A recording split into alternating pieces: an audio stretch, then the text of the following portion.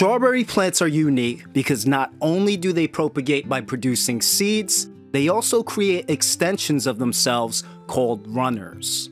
These runners are like tentacles that feel and scout out new terrain to expand to. Sometimes they'll have clusters of leaves on the tip, and this is actually the beginning of a new plant. Outdoors, you don't even need to bury them. You just have to place them on top of moist soil, and when the runners land on it, they'll start growing roots to anchor themselves in place, eventually growing a whole new plant. This plant will be genetically identical to the mother, so it'll produce the same exact quality berries. These clones will eventually grow to be full mother plants and produce their own runners, continuing the cycle with this cultivar.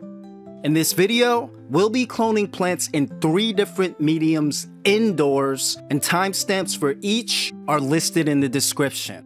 These are the actual clones that I have in my Meta Grow project, which is my attempt to discover the best method of growing delicious strawberries. For Hydro, we'll be starting in these blue solo cups. Hydro is a medium that requires cleanliness, so before we start, make sure you sterilize everything. I scorched and rinsed the Hydroton in hot water and drenched all of it in hydrogen peroxide overnight before use. Then I filled up the solo cup around halfway and prepared some feed water to add. For the exact recipe on the feed water, check the description. I added this feed water to the cup until it was level with the Hydroton. Now I have 2 different types of runners, one that doesn't have roots and one that already rooted that I dug up. Warning, for the best success, always keep these runners connected to the mother while they're rooting. For the runner that has roots, I'm gonna aggressively rinse this in water with some hydrogen peroxide. For both of these runners, you wanna make sure that you're burying only the base of the crown. Every stem that's coming out of this crown should be exposed to direct air. So for strawberry terms, you could see, this is the crown. You don't want it to be submerged past this part right here. Just point this down and fill this up with Hydroton up to here. You're simply using the Hydroton to anchor the crown in place. If you have roots, you can sprawl them out and place the Hydroton above.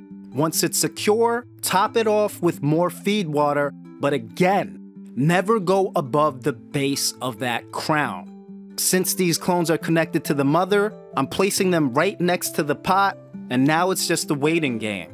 Take the rest of that feed water, store it in a cool, dark place, and in 5 days, you're gonna replenish that water back to where it was, mixed with some hydrogen peroxide. In 10 days, the roots should have established, and you could gently tug on a leaf to feel the resistance, and once there's enough, you can cut the connecting stem from the mother and transfer these plants to their final buckets. A video on that is linked on the top right. Now for cocoa and soil, the process is pretty much the same. For both of these mediums, you have to understand that too much water will suffocate your plants.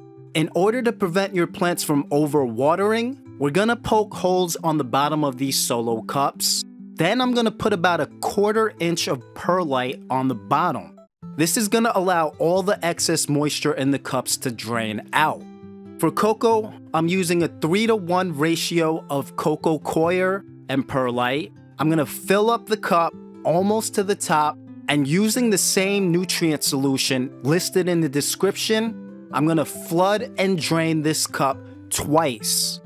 I'll double check the runoff to make sure it's anywhere between 5.8 and 6.2. And once that's done, I'm gonna take one of the runners, and the easiest thing to do is to bury the whole entire crown and use a syringe to kind of water gun all that excess off the top, exposing the crown to direct air.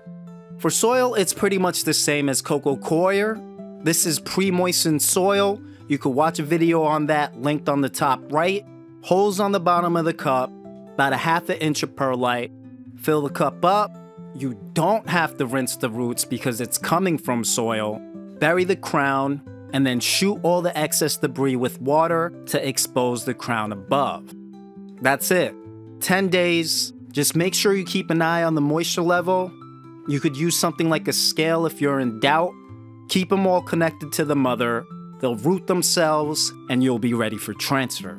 If you want to see how these plants developed, check out the Meta Grow project. If you value this content, smash that like, hit that bell, and if you have any questions, leave a comment below.